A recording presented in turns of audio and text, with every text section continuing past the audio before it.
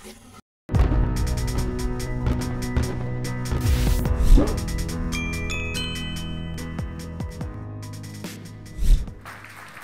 delighted to be here and share with you the story of the campus that I'm part of, Indiana University East. I've been with Indiana University for about 27 years.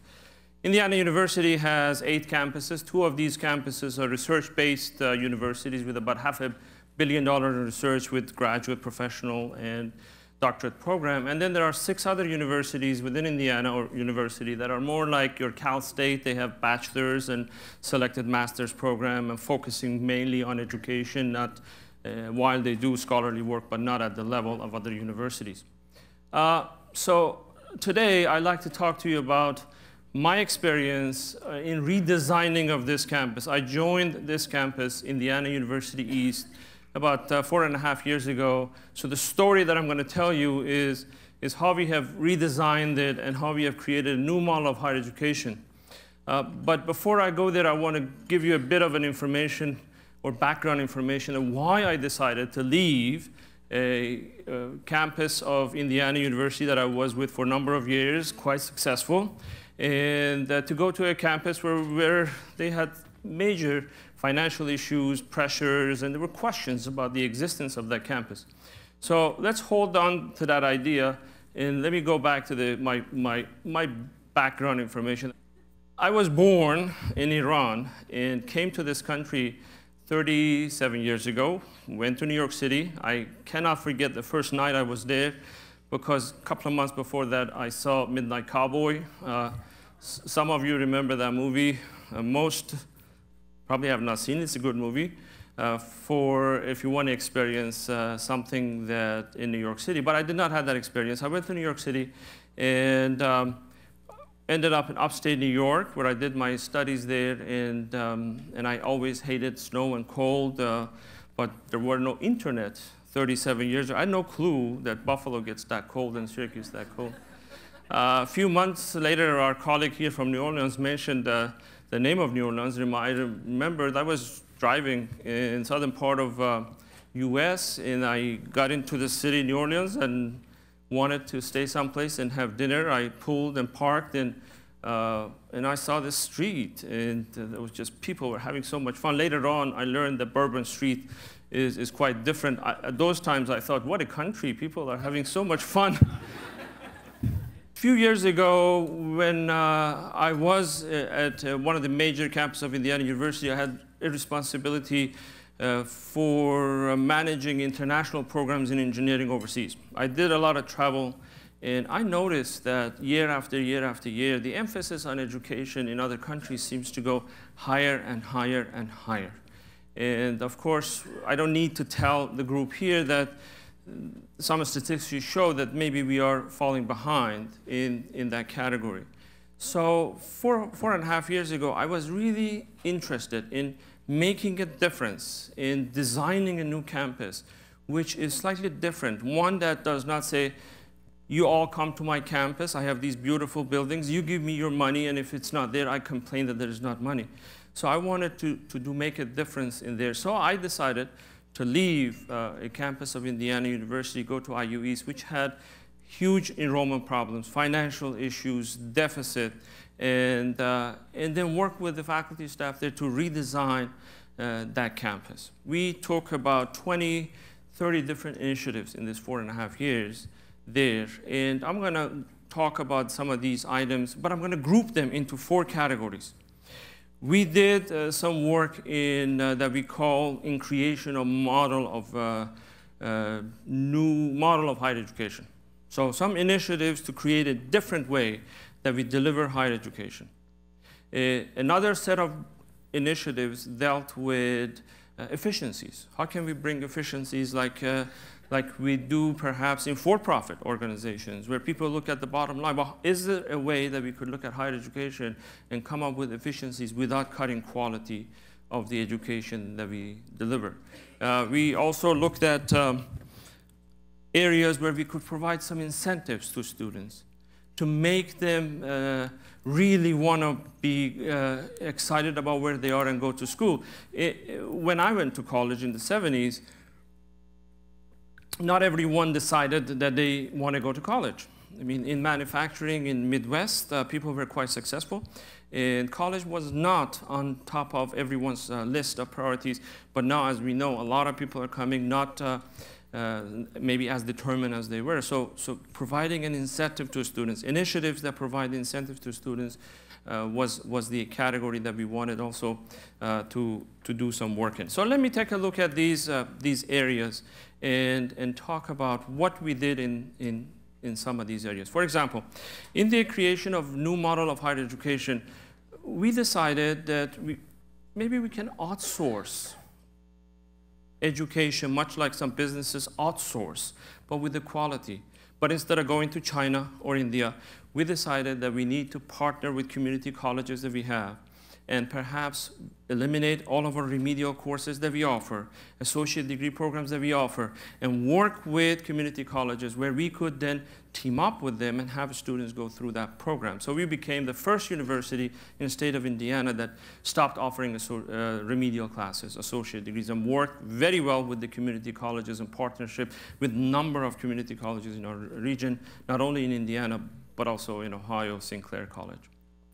We decided that perhaps we can provide, instead of inviting everyone to come to our campus, we go out. So we went to hospitals, we went to a number of community colleges, and we partner with them and offer a number of degree programs at these sites where we offer the last 2 years, they offer the first 2 years. We have nursing program, RN to BSN, in a number of hospitals where they host, they provide spaces.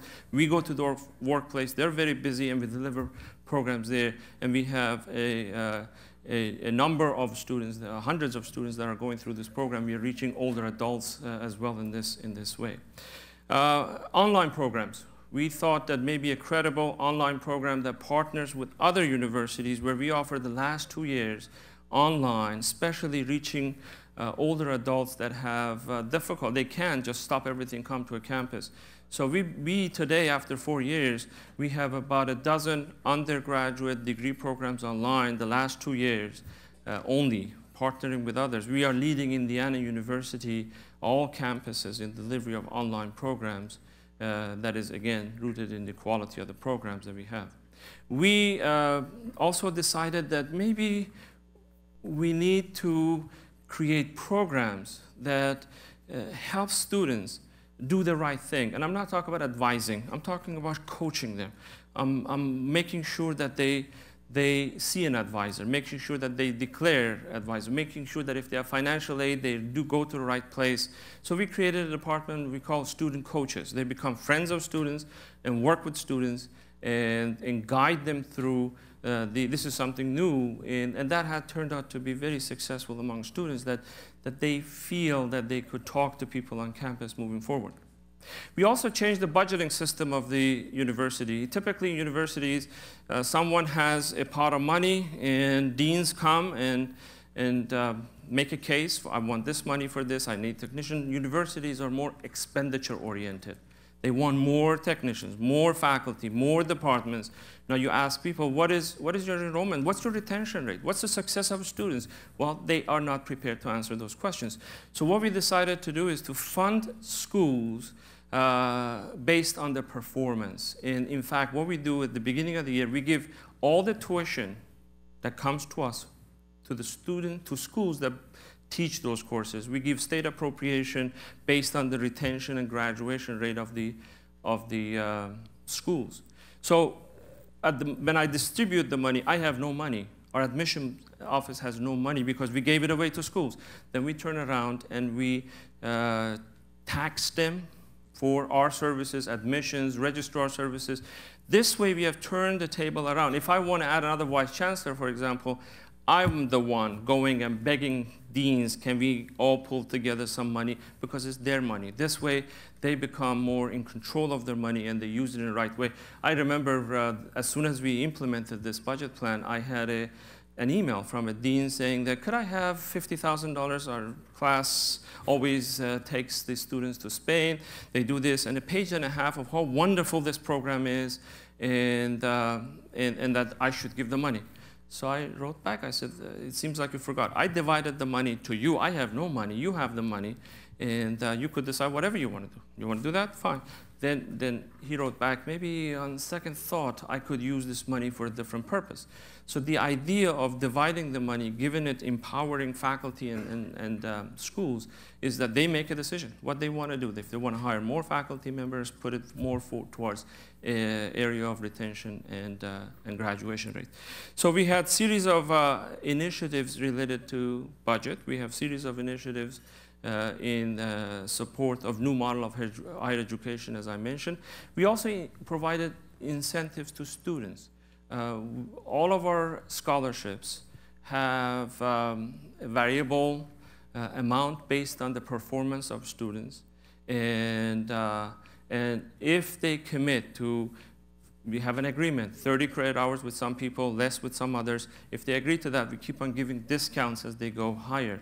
This way, they are more motivated to want to stay with the program and continue, because we are making it easier for people who are serious and want to be successful to move forward. So that's an incentive that we provided. We also looked at our operation and decided that maybe we want to take a look at every office and see, well, it made sense 40 years ago, does it make sense now? We downsized administration, vice chancellors, we cut a number of them.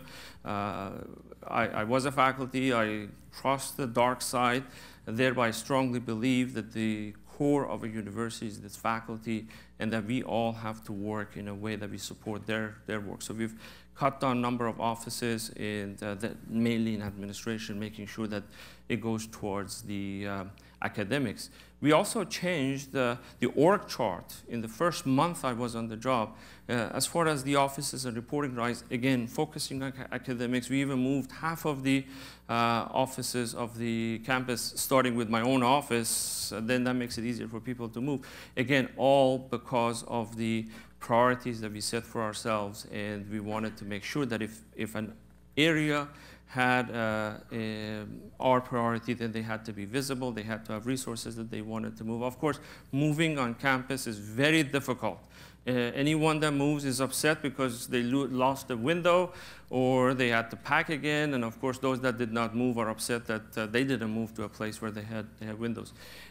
Having gone through remodeling and redesigning this campus in the last 4 years, we have been able to achieve significant results in terms of retention and as well as quality of the programs.